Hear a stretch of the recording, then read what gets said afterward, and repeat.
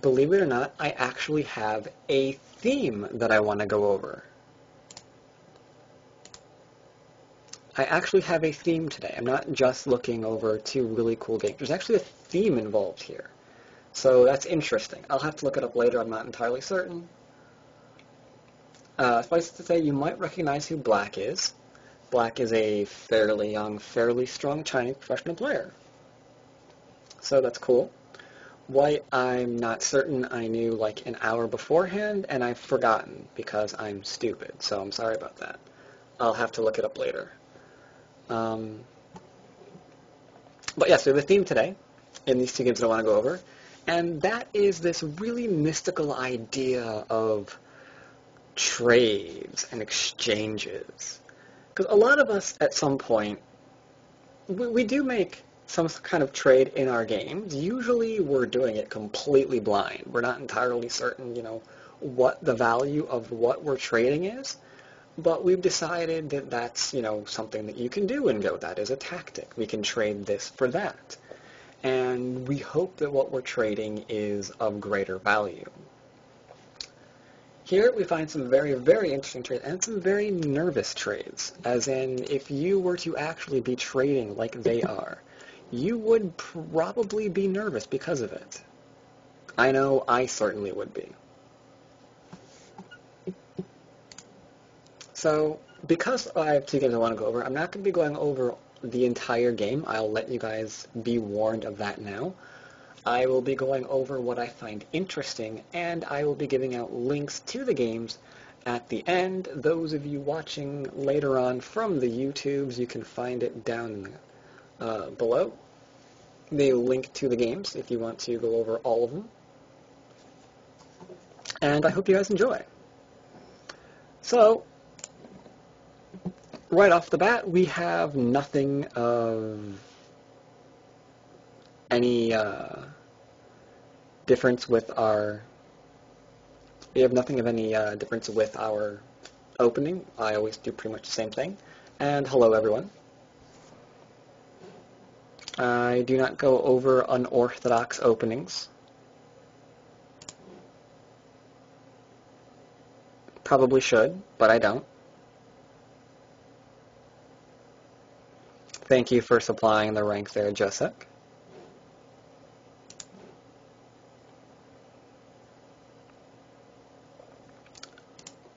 So right away, we have opening up with a low Chinese from Black. That has been very common for about a year now. Looks like it's not going away anytime soon. A lot of people seem to be playing Chinese variations these days, which is okay. There's a lot of different variations surrounding this particular opening, so it's interesting to explore them. White actually explores it in a way that it's a bit different than what we usually think of in terms of how to handle a low Chinese variation. Because when you think of how to approach a low Chinese variation, how do you go about it? What's the first thing you think of?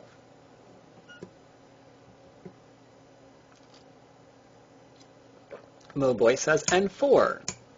DFlow says N4. Both of them are thinking that we need to approach the 3-4 stone, but we are not about to do it in a traditional manner. We want to do it on the outside, see if we can't force an enclosure, and then back off. All of these ideas that I'm seeing, O4, O or Q, yeah, okay, we're all seeing essentially the same thing. Let's approach that freaking 3-4 stone, see if we can't get this Joseki to shut up, back off, and go into a normal game. Unfortunately, White actually decides to approach the 3-4 stone, or the 4-4 stone, sorry, rather than the 3-4 stone, which is rather interesting. This is saying, you know what? I get it. You're making the Chinese Joseki here. That opening is to potentially develop a framework, and I'm okay with that. You can continue going along and doing that. I'm willing to fight you on that kind of level. If you want to expand your framework, you can do so. So, all right. White or Black responds normally. He just plays Q14. There's no reason to do anything creepy here, like pincer or play across on the other side of the board. All we need here is Sente, because with Sente, we're going to keep expanding. And we're fine with this. This is exactly what we want to do. White does not back off for a framework, though. White immediately hops into the corner. Interesting choice here. And decides to live.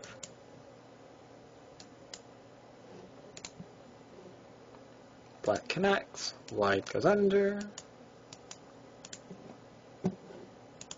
So now we have... oops, wait, no, we're not done yet. Dupe, dupe, and dupe. There we go. So now we have an interesting result. Here, white is doing quite a few things at once. White's trying to reduce... White will live in the corner, yes. White is trying to reduce the territory that black's potentially going to get, while also trying to slightly negate some of the influence that black is getting from jumping into the corner. And we really can't kill white. I mean, we can picture, let's say, one forcing move here, right? To connect, followed by an easy eye. So we have really, really easy ways to live in here. Nothing that we really have to worry about so much. Black does not want to get pushed and cut. But remember, this isn't going to kill because we still have the happy little Q19 ways to make eyes, that kind of deal. So white gets another move. Interesting. Interesting so much that it almost seems like did black just get a worse position here? Is that really what happened? Did this go wrongly for black? Should he have played something else? Maybe he should have let him just connect up instead of playing this variation. That's the only other option, right? Just go into this instead, and then taking Sente? But actually, this is actually a rather interesting position for a number of different reasons. For the player who cannot use Aji to save their life, this is going to be very, very bad if you find yourself in black's position. Because you might see a group here as just being fine and alive and hard to attack. So you might not try, and that would be bad. If we forget that, oh, well, this is still undercut, he's got to be careful about making this kind of exchange, otherwise the corner is in trouble because the Q19 forcing move is gone. There's an opening here at J17. This is still a little bit weak.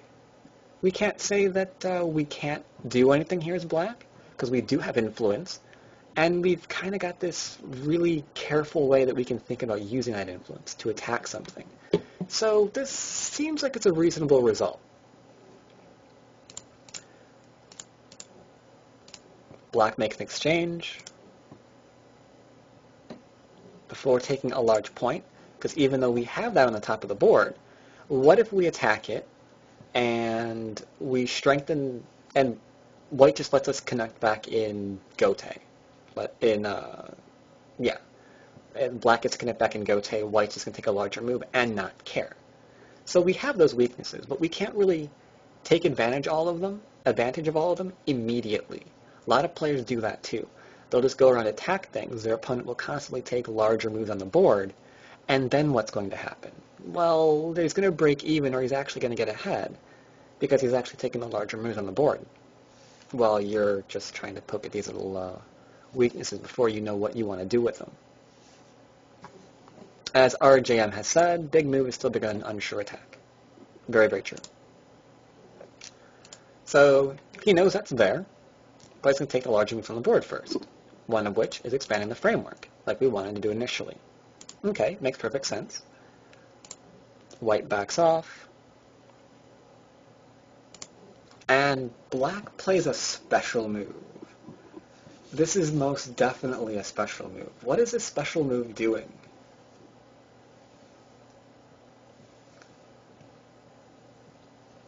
Eloquently said. What? What is this doing? Yeah, it's expanding to Chinese. That's very, very true. Inviting invasions, also very true. Black is making a bit of a difficult situation here, because what we know from this, let's actually go back further. What we know from this, I might be able to do that. I'll make a note of that, player. What we know from this is that we want white to approach the 3-4 stone because he's jumping into a pincer. Now, we could play something like this and play a little bit more standard. Okay, cool. But we also know from this position, it's almost standard in a way, you know? I mean, if we find ourselves approaching at A, we know that we have moves like, let's say, attachments, perhaps, abilities to kind of make shape here. It's not that unknown to us. If we want something else that's different, we could potentially, let's see, what could we do? We could potentially see if we can't get black to defend himself, maybe lightly before jumping in further, make it harder to develop this area. We could even do something like cap the low stone in order to reduce the area. This is a bit more set on making it that much more difficult to approach that 3-4 stone, while keeping in mind that any kind of move that gets played in the J3 area, the pincer, if white wants to pick one, still can't make a base.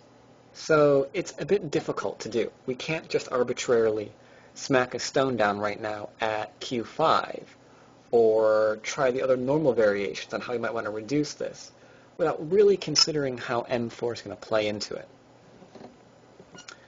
I like White's decision. White says, I don't care how it's playing into it. I'm going to reduce this huge overextension that you have.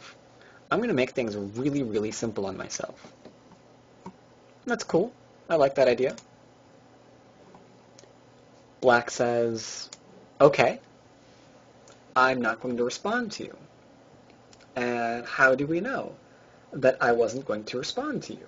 Well, it's because I didn't really help F3. I mean, there was a potential to do so later, but M4 is centered more around the 3-4 stone and the right side of the board in general, that F3 being under attack is completely fine. The 3-3 is still available. We might bring it out later. There's a lot we can do there.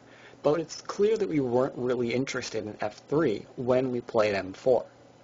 So he's just going to reduce white on the left, make certain he can't get his own framework as well.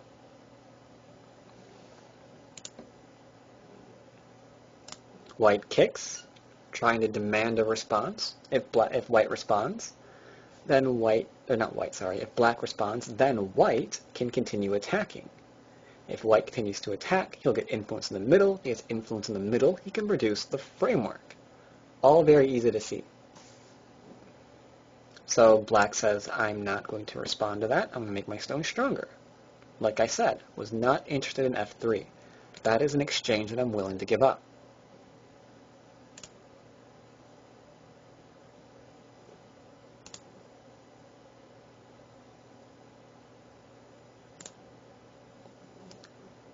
Alright, so white kicks, keeps him out of the corner. Black is happy to respond, make sure that he's nice and strong on the left-hand side. Liking that.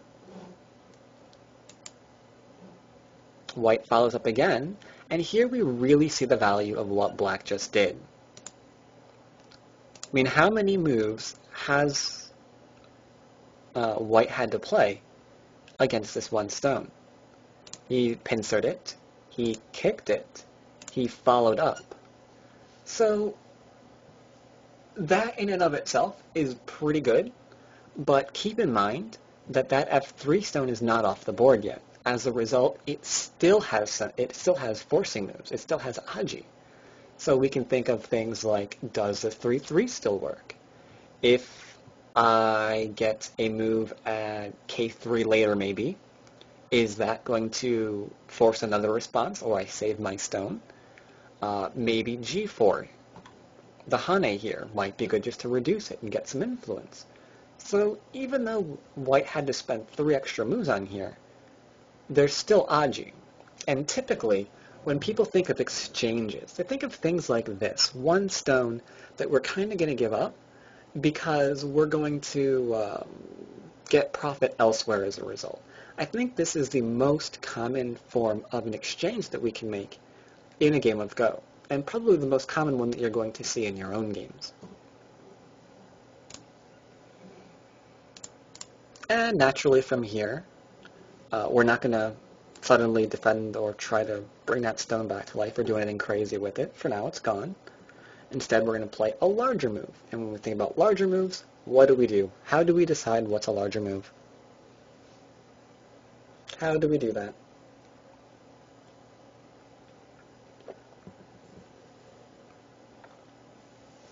For those of you who are completely indecisive, I recommend getting a bunch of darts and just throwing the darts at your monitor, and where it hits, you can click there, and that will be your move.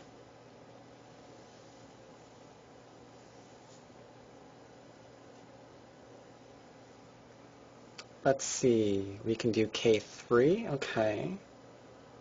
J16, ooh! Okay, you've just redeemed yourself, music. You have just redeemed yourself. I was a little bit confused that you would suggest K3 right now, but J16 I like a lot more. It's like, well, we could try and see if we can squeeze a little bit more out of F3, but you know what? Maybe that gets responded to, maybe it doesn't, we don't really know. But what we do know, and I guess this is the line of thought that music had, is what we do know is that there's a weak group on the top of the board. So rather maybe or maybe not getting a response out of K3, why don't we actually attack something that we know white's interested in? And that's the top group on the group on the top of the board. That little weak one that's still undercut. That one's a lot better. I like that idea. Black likes it as well and actually goes deep into J16 or 17, whatever line this is. J17, Moboy said, seems good. Completely agree. And as suggested, if you do throw darts at your monitor, make sure they are suction darts.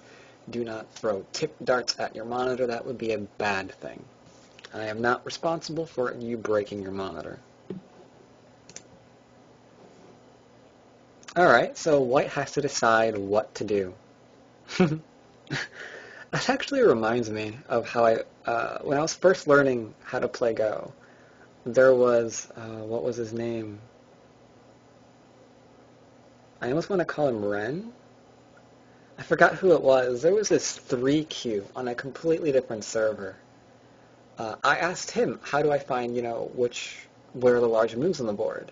He didn't recommend the whole throwing the darts thing. He actually recommended I stand up, move away from my computer, and just unfocus my eyes. And then the first part of the monitor that I focus on is probably the largest area, and I should put a move there.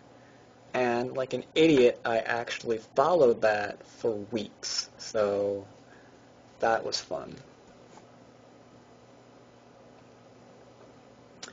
But here, how is white actually going to respond? I was like 8Q or something. I was really, really bad and I didn't know any better. I'm like, okay, it's 3Q suggesting it, so I guess that's something. But yeah, how for white to respond here? We don't want to respond too passively. We could make shape. And I bet a lot of people might be eyeing L18, try to make that little table shape. But if you do that, then white or black just gets to kind of just jorgle his way to freedom, and that's no good. So white decides to be a bit more aggressive and cap this stone that clearly can't go anywhere.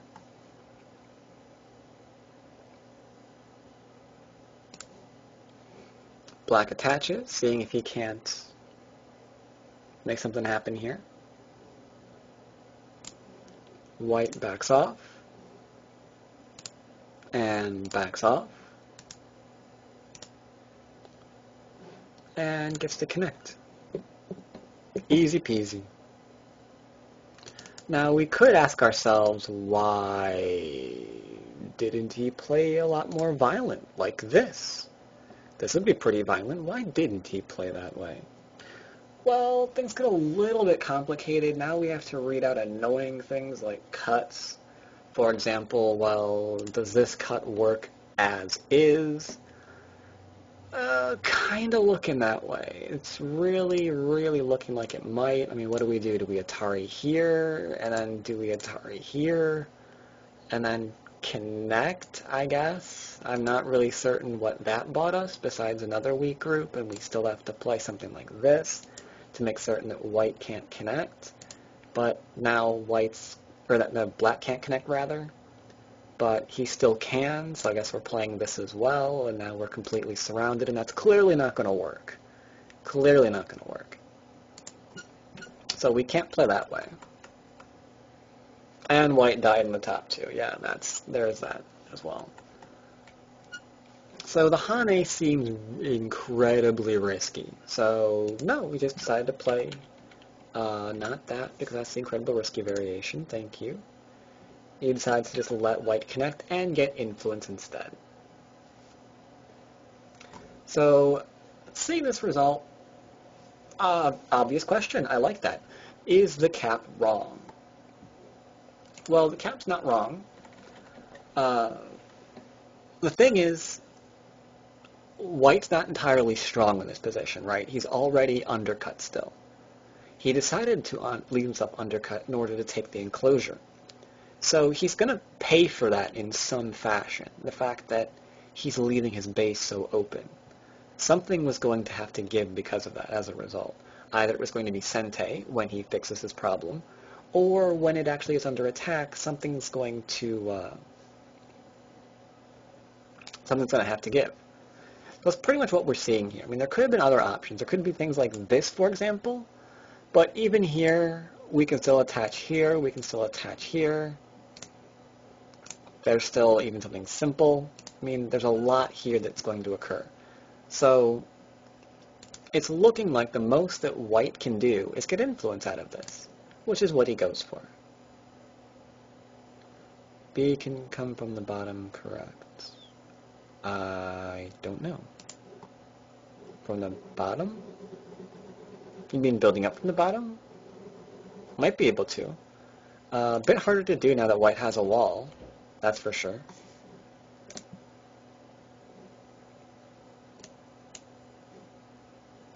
White moves to make certain there's no shenanigans in his corner. Can black still push and cut? Now, there's an interesting question. Well, you can make the attempt to try to push and cut. In fact, let's go back and look and see about that. White, you go somewhere completely different, so we preserve the tree. And let's push and cut. There we go. So can this actually occur? Well, right away, it looks like in and of itself, we can give up 2 stones in exchange for Sente and being immortal. So we could do that. That's clearly one option. Taking 2 stones in Gote, group is already pretty strong, not seeing a very, very good reason to do that in and of itself.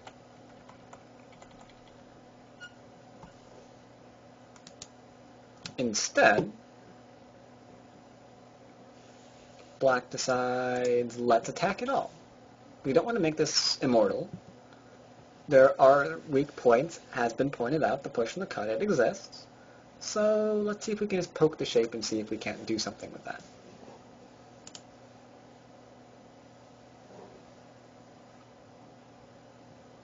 So white says, fine, you do that, I'm going to pressure your 3 stones.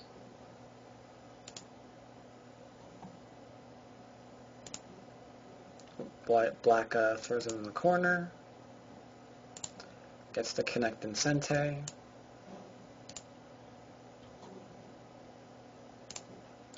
And then takes a large move for himself. Because we have a bit of a risky position here. I mean, we could try and cut, but again, if we lose Sente, white's got a lot of solid points, and black's making certain he's not going to fall behind in territory.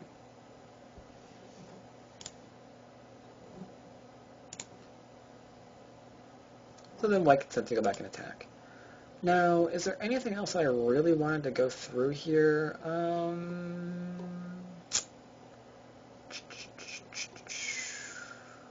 The other game is a bit more interesting, so I want to spend my majority of time on that. So I think I actually am going to. Suffice to say, I wanted to pick this game mostly for the bottom left-hand corner, and the fact that's probably the most common way that we typically think of and use exchanges in our own games. If we're making a trade, it's probably something like that. 1 stone for a development move somewhere else, splitting somewhere else, that kind of thing. What we see in the next game is something a lot more risky, let's say, which also translates into a lot more fun. So I'm going to close this board and put up my next example because I want to spend quite a bit of time on that game because there's a lot of interesting things in there. So I will close this and see you in that one.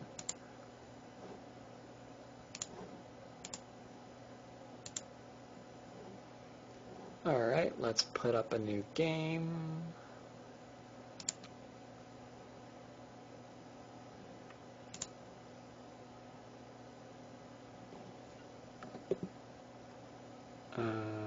Demonstration. Start recording my voice. Going black screen. Oh, wait, no, we are good to go. It hooked up immediately. Awesome. I like how that just comes together. Clean my mouse real quick. 1 second. Sorry about that. And let's put this other game up. Put up the players. Type them in real quick. Alright. These players might be a little bit more known. We have a Korean versus a Chinese game.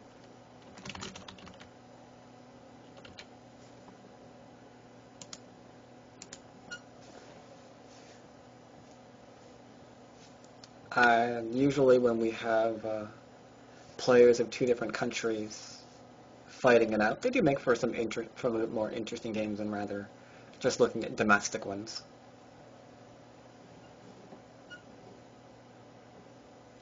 But yes, this does feature quite some interesting ideas in regards to exchanges on the board. And like the previous one, we don't see anything at all weird. We're seeing just normal stuff. Potentially another low Chinese. Oh my god, is he going to play it? Is he going to play it? Is he going to play it? I don't know. That other game, if you want to go over it, you are more than welcome to do so as soon as I give you the link, which I will have to do later because I closed it. But suffice to say, we don't actually have a low Chinese here. Black does something a lot more fun, and he approaches. Good for him, because that would have been annoying to have to see another game like that. Immediately, white ignores. Yep, we do have a low approach, but we don't have low Chinese. Immediately, white ignores and approaches black back, so we know that we're in for a very common game. Or not a common, a complicated game, sorry. Why low is a very good question. Essentially, you have 2 different options here. You could play high. High is a bit more territorial. Or not territorial. Wow, I'm getting so tongue-tied this game. High is more influential rather than low being more territorial. And believe it or not, despite what you probably see more often here on KGS, we do see a low approach a bit more common than we do see high in professional play. Simply because, well, I don't know, there's a lot of different reasons for it, but one of the reasons is because it's easier to develop something.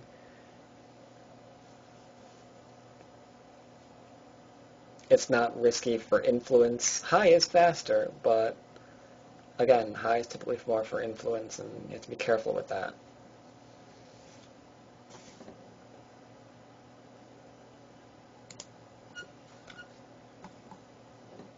It's just preference, though. Either's fine. But low is good. White approaches high. Black ignores and approaches black again. Or approaches white again. Oh my god, I'm not getting these colors right ever. So right away, complicated game. We have to decide what are we going to do. Because as white, we really can play anywhere we want. We could approach the upper right. We can follow up the lower left. We can do something in the lower left, the upper left. Anything that we want to do, really, we could do. White decides to try to put some simplicity back into the game, and he protects his corner. Okay, no, we can't do Tengen. You can almost do anything. Black has Sente, responds by pincering the 3-4 stone, the 3-4 approach rather. White responds by ignoring and separating the left-hand side, because white knows that ideally black would like to get some sort of development going in here. Whether it's from developing a wall and trying to use it this way, or just trying to play another move to connect everything up in some fashion. Black typically wants another move over there. So he decides, you know what, I'm going to play that instead. So right away we have a game where we're threatening to make exchanges. Like, you can follow up on the right, I'm going to follow up on the left. So this game is going to be very much coming down to who can count better. Like, who is actually correct in which one of these moves is larger, and how are you going to follow up? Because it's very interesting. Black responds in a very unusual manner. Once again, we see someone who's not really a Taisha either, sorry. But we see someone who's not really trying to defend one of his stones, has the option of defending either of them. I mean, we could follow up on the bottom if white attacks the left. If white follows up on the left, we can follow up on the left-hand side. Or if white follows up on the right, sorry, then we can follow up on the left-hand side. It's pretty good to go. Nice and flexible. We can do whatever we want. White says, okay, I'm going to split you, and I'll make certain you can't keep me low, which is a very good choice, because if white responded somewhere over on the right-hand side, for example, this is insanely severe. I mean, we're not going to get a happy position onto this. We know that immediately. This is not even, I mean, just looking at a really, really tiny corner, at best, is what we can hope for here. That's no good. That's no. We can't let ourselves be surrounded that way. Clearly, the right-hand side is the wrong decision. So white splits, which means black gets to follow up and potentially develop the bottom. Cool. But now look what we have. We have white with a lot of stones on the left-hand side. We have black, stone's not dead, tons of Aji there. Meanwhile, black's development on the right-hand side, but white has stones there, so there's Aji. So it's really hard to say who's going to be getting what this game. That's what makes this so interesting. If you're looking to find the large moves in a game, yeah, you can look at a game where they're all playing, Gote moves to expand this framework or reduce that or whatever. But I think these are a pretty good lesson in just finding the larger points as well. Because it might actually show you that there's large points that you didn't even realize. Like you might have thought, okay, if I'm approached, I have to do this. But you don't.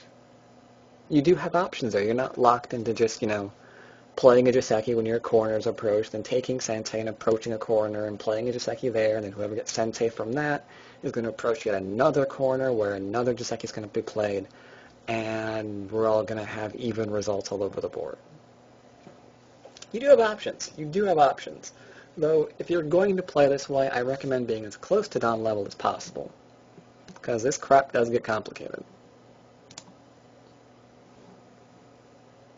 So white follows up with a kick. Does R3 work? If you're going to follow it up with O5, then it might. You can still make shape here, which is one of the reasons why black immediately ignores the kick to surround the corner. So holy crap, are we having exchanges being made. So far we're having the entire left side of the board being exchanged for the entire right side of the board. So it's a really fun game. Like, who knows where this is actually going next? I certainly had no idea when I was first looking at it. Because, surely about now is when white might want to get something else on the right. Yeah, maybe some kind of approach at R14, maybe? Just so he has a stone there. But no. He's just going to keep playing on the left and taking advantage of the stones that black hasn't defended. So now it's just a question of, well, what's black going to do? Because I have no fracking idea anymore. Petalin Taranu. He's cool. I've played him before. So yeah, what is white going to do? I did fairly well. I lost, but I did okay.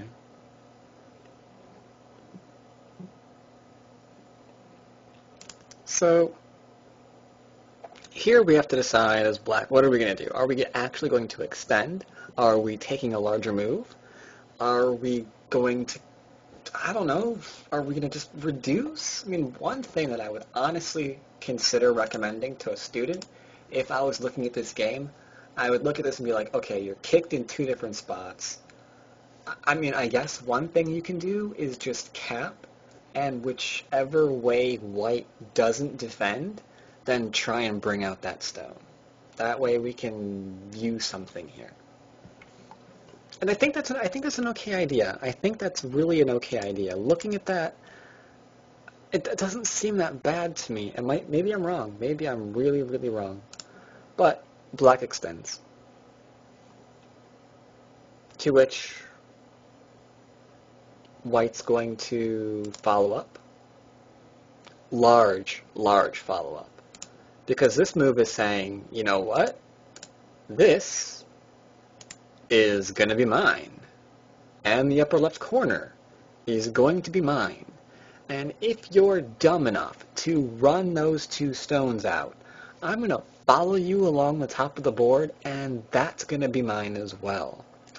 So go ahead, punk, what you want to do. Scary question. I don't want to bring out those two stones right now. I can just envision this huge top board going to white.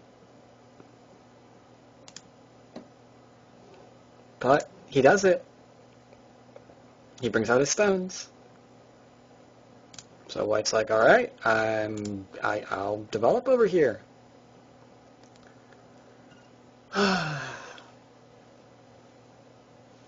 Alright, this is where I troll just all of you. How do you follow this up? How do you follow this up? This is insane. We're behind enemy lines, potentially in one move. We can be enclosed. We can be kept in. What do we do? Do we just keep running? Tanuki! Tanuki! E16, and then, wait, E and then what? Oh, and then C17. Yeah. That's a good thing to know, that you still have that. That because he responded in the way that he did, there's a lot of Aji there in the corner. Yeah. And you mentioning that RJM might be one of the reasons he decides to Tanuki and just play elsewhere. Why not? Large point, sure. We've only got 3 stones under severe attack. Who cares? Why not? Yeah, as a Tanuki is very good. It is working with his stones. I mean, this wants to develop, and that's developing, and we're getting territory, and there's only the entire left-hand side of the board that's under attack. I mean, that's clearly the right way to, the right time to develop that. Sure, why not?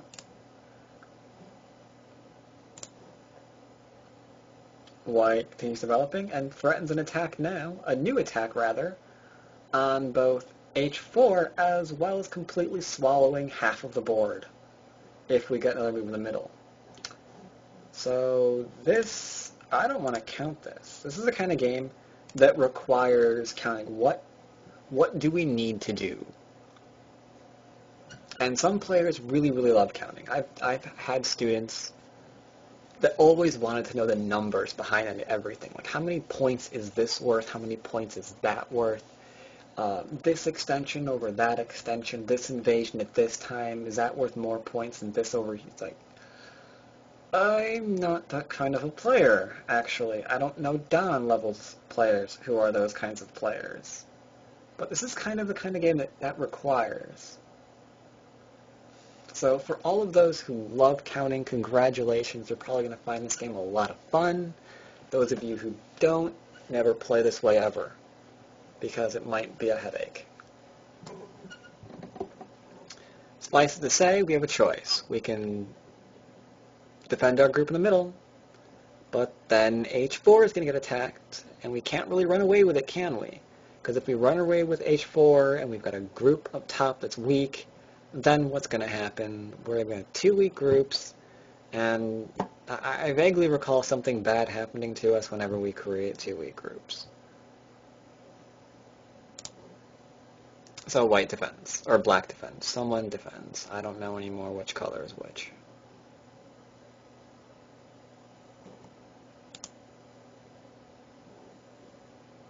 So right away, we've got white trying to take left-hand side, and black trying to take the bottom.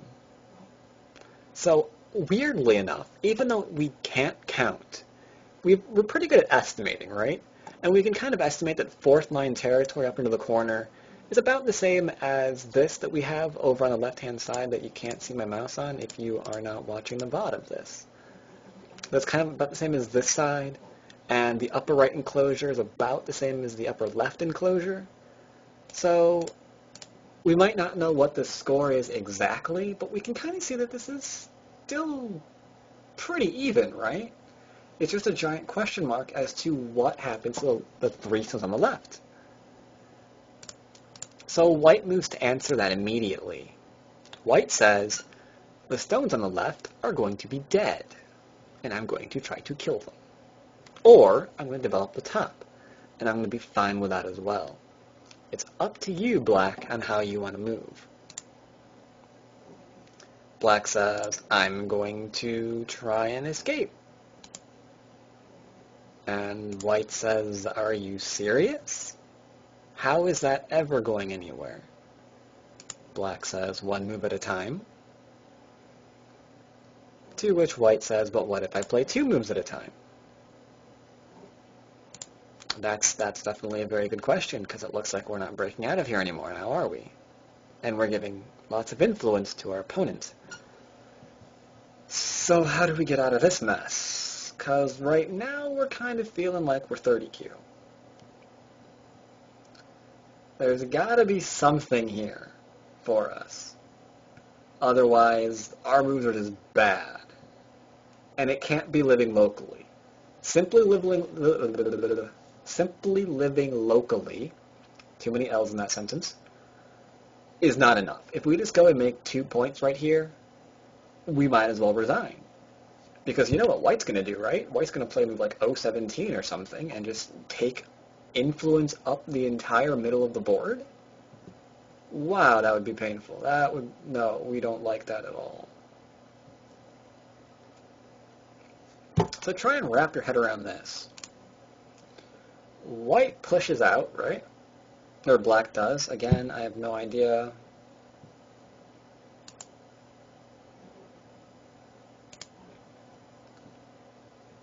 White plays the Hane. I got that one right that time. Black responds. But white doesn't cut. Why doesn't white cut? Oh, already said it. Problems with H15. Yeah. If we were to actually play here instead, for example, and we attach, we got a little bit of an issue here now. Because how do we respond? Do we just connect? Now we can potentially cut through.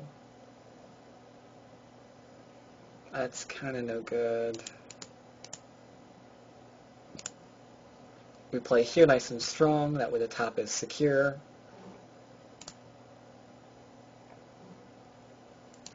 But truth of the matter is white doesn't mind this. Because is black still alive right now? No. So if we just make our stones strong, and if black is still struggling, that's got to be good for us, right? I mean, he's not alive. He's got a group that's weak, that's struggling and have to go somewhere. So how can that possibly be bad for us? Us being white right now. If we as white has a weak group that we can attack, that's unsettled, that there's still plenty of open space on the board for development, then why not? Why not?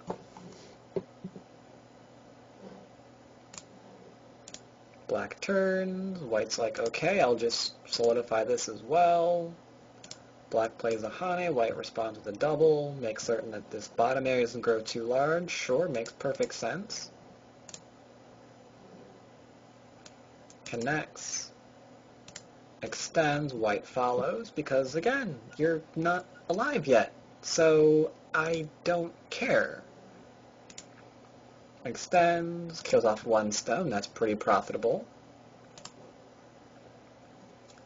Immediately, white finds himself getting poked. Black is through responding passively and wants to make certain that all of his influence that, his shape point is being poked. Because black is trying to make certain, yes. Because black is making certain that all of this influence is not going to be just developed easily. Okay, makes sense.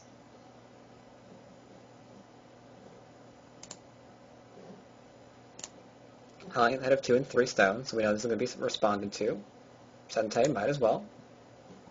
Free move. Free moves are good. Attach to get stronger. Have to keep in mind that there's a cutting point down below.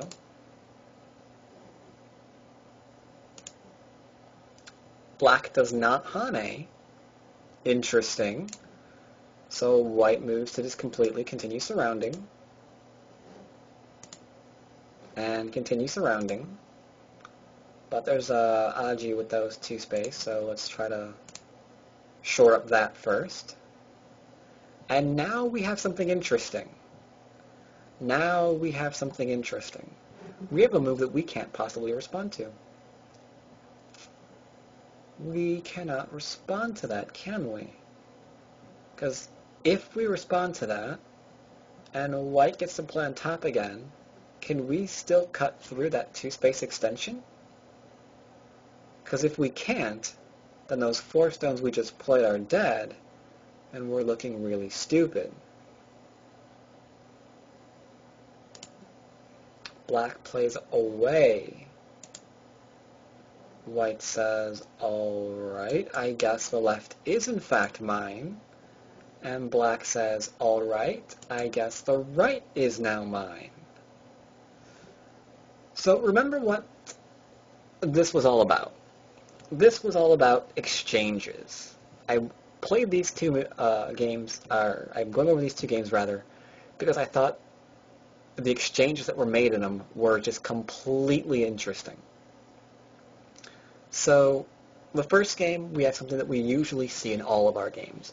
Maybe 1 stone in exchange for something else. Here we're seeing, oh, so much more. So much more. We're seeing entire sides of the board given up in exchange. This is why I mentioned that usually when we get into these kind of games, your counting has to be spot on. Otherwise, you might find yourself giving up too much for too little, or, other way around. So yeah, left side's gone. White says, that's mine now. And black says, okay, well, the right's mine. So what a bizarre game that turned into. I mean, from here, we're completely locked out. I guess we have to reduce, because granted, I didn't count this because I'm lazy, but just vaguely, without counting, I can understand that 5th line territory, not quite as large as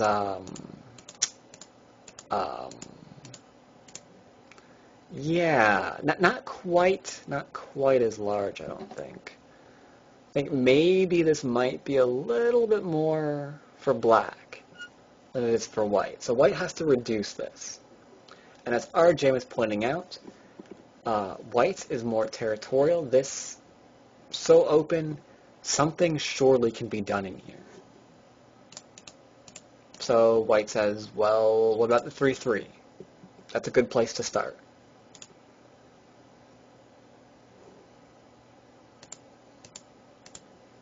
So white makes the initial moves. Might have Ko in here, or we might have a super aggressive variation where black doesn't go for Ko, but he goes for kill. Before that, we poke, defends, gets an attack going in. Like, how's this going to be handled? If these stones die, well, then that's pretty good. That evens things up mighty quick. Black says, no, I'll attach in the most vulgar manner possible. I'm going to connect by whatever means necessary. Not going to try any diagonal shenanigans, not going to do any weird things with F4, frack it. I'm just connecting and I'm going to live. Because if these die, that's just game over.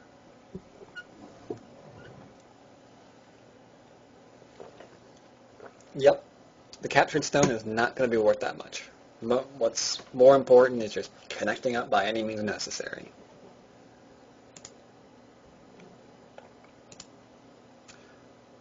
White moves to live. Now he might have a potential Ko on the top. White asks, can I live here as well? Black pulls back nice and strong to make certain that he can immediately remove any kind of base that he's trying to get. White tries to enlarge the base in Sente. Now, there's a nice problem for you.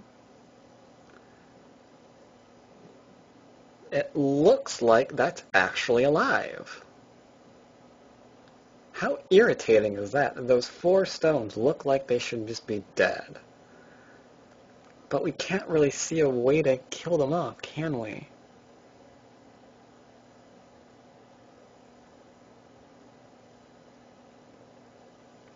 S for heartbeat? Not familiar with that word, sorry. No, S2 doesn't quite work because you have to drop down. Well, okay, I'm familiar with the word heartbeat. I'm not familiar with it in terms of go, sorry. Oh. Ah, I see. But no, S2 doesn't quite work either. I can show that in a second. He decides to do this. Black and white goes there. If we actually take that from him, then we have to drop down as well. If we play here, we have to play that. And at this point, we can't really envision a way to kill anything.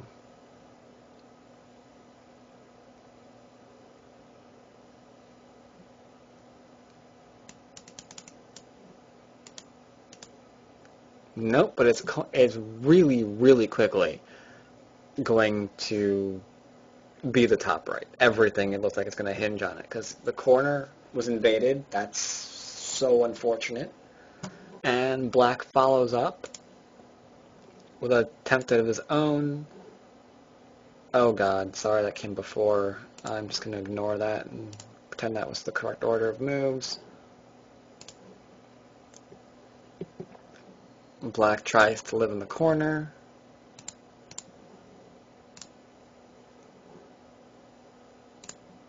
Gets a connect.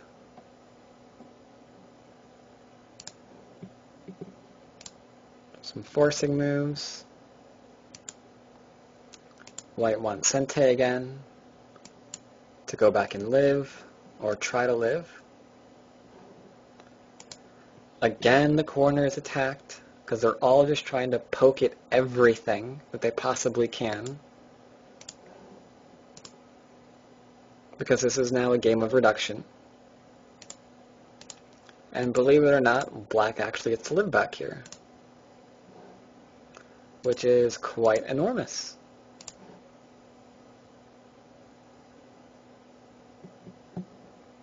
That is a very, very huge success. Black drops down. Yoop. And yoop. Then we have to go back and live for other eye.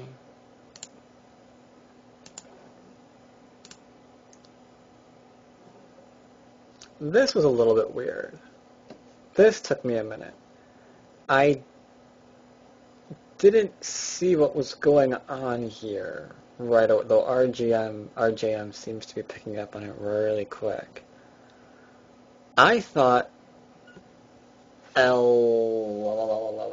what is it? L5 immediately? But that Hane gets hard to read, doesn't it? If white plays the Hane as the next move afterwards, we can't Hane back, can we? Because those stones are going to get cut. And as those stones get cut, they're going to die. So black actually drops down, because if we played this, then there's a lot of, oops, well that's Anji too, I guess. There's a lot of Aji here, right? Too much so. There's no way you're going to save these stones and prevent the right hand from getting killed. So that right there is a really cool follow-up.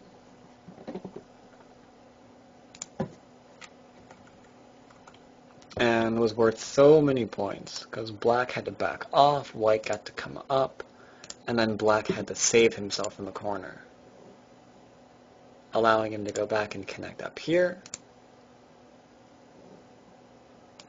Black says you're not alive in the corner. White says that's cool, I'm alive here. Black continues. Now I'm alive there as well. Well, potentially.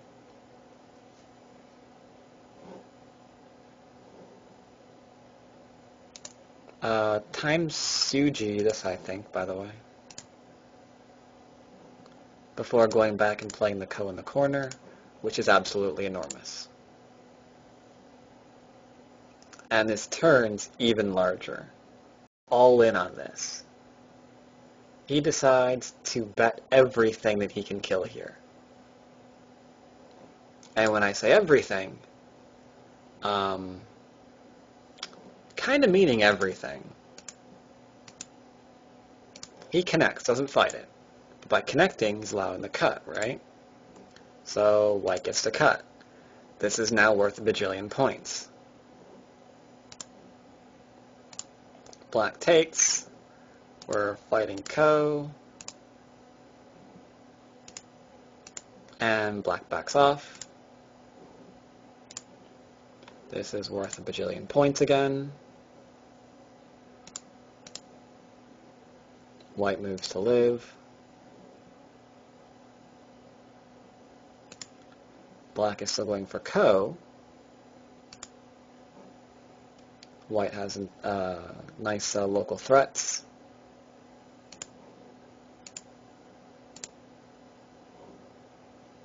To which white gets really, really super aggressive. He decides he's connecting up everywhere and going to break out, which is obviously leaving even more Aji behind.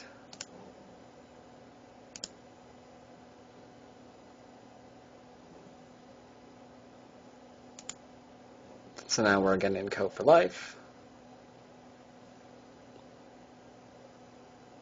which is a tad ridiculous, not gonna lie. White threatens to kill this.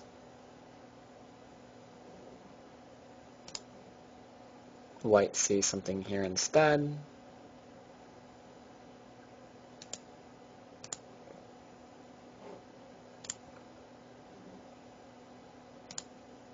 Have I lost everyone yet? Are you still following what's going on? No? Essentially, this is worth 1,000,000 points as everything is threatening to be reduced and or killed. It's a crazy, crazy Ko. One that I wouldn't want to fight ever. I hate Ko. I'm really bad at Ko. And it's worth so much that the left-hand side is being completely broken into as a result. If black gets a good result here, as well as Sente, to actually kill off those stones on the left, then white's got nothing. So white is going completely all in here. He's going to completely destroy this, and thus completely destroy white's or black's area of territory, maybe even bringing L14 back to life, or he's going to resign. There's really not a lot of wiggle room for anything else to happen here.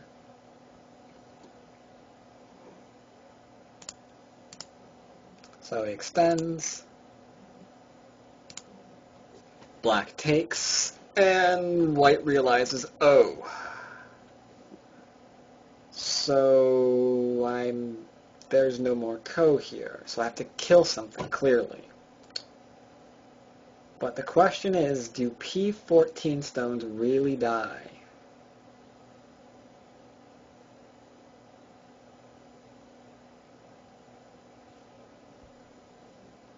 Can those stones really die? Ooh, people say yes they do. Oh, Path sees that they don't. Or wait, maybe I don't know what Path sees anymore.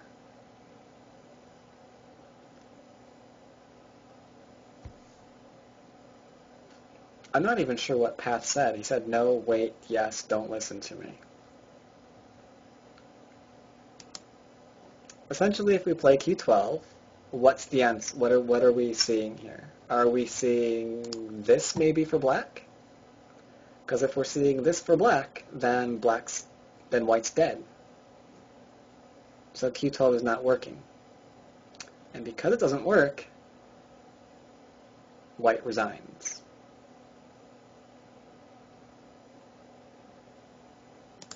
Nope. White resigned right here. So black bet the actual black bet everything on living here. White bet everything on breaking out, and it didn't work. It was the last exchange that just too much. Couldn't exchange the left for the entire right-hand side. But still, a very cool game to try. I mean, so much was it changed hands this game. Bit of a sad ending, but I do like games like this. Little reminders that, exchanges do come in more than just the one stone that we saw in the beginning and with the first game.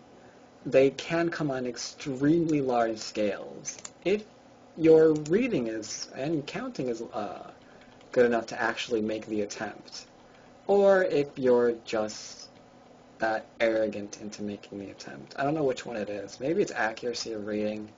Maybe it's just colossal arrogance. Whatever works for you. Then entire board can be changed. I mean, because up to here, it was pretty even, right? I mean, nice, stable game. Looked like everyone was getting a pretty good result.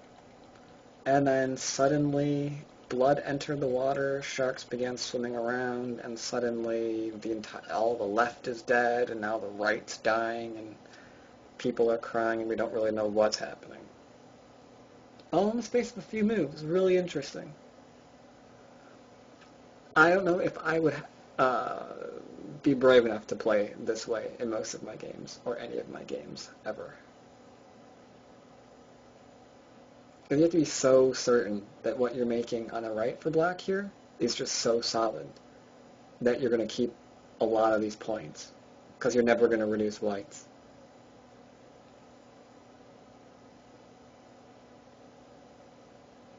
But yeah, very interesting game. I find it very interesting. I hope you guys did as well. I recommend sticking to a bit more of the easier exchange, the whole one stone for something. Try that. Start off slow with just the one stone idea first before you try venturing off into madness such as this. But if you do, have fun with it, and I hope you have lots of luck in your games. At the very least, they will be entertaining. Glad you liked it. We will be having another lesson, as always, week after next. And for those of you who are interested in doing so, you may donate to the lectures. Each lecture is 20 USD per. And you're more than welcome to PayPal to my Akari account if you wish to chip in for those. That being said, thank you all for stopping by, and those of you who are watching this later on YouTube, thank you for watching. I'm not sure what I'm going to do with my next lecture yet. I'm actually somewhere completely different mentally for my lectures. I don't know how many of you have been around since the beginning, but at the end of the year, I've usually been having this kind of thing that I've been doing where I kind of go over the best games of that year, like any professional games that you really, really liked that I haven't had a chance to go over from that year, or maybe even amateur games that you think are noteworthy. I've kind of been going over those for the last week of December, so I'm trying to think, do I really want to try and do that again? Do I want to do something else? So I'm not really certain what I'm doing in my next lecture or with that last week. So I'd like to do something special to kind of like wrap up the year. I need to figure out what, though. So when I have all of that nicely planned, I'll be able to tell you what's coming up next. Yes, that is true. Wow, I actually got through a lecture which I did not mess up the tree. Huh. I guess the Mayans were right and the world is going to end. Wow, that's a bummer.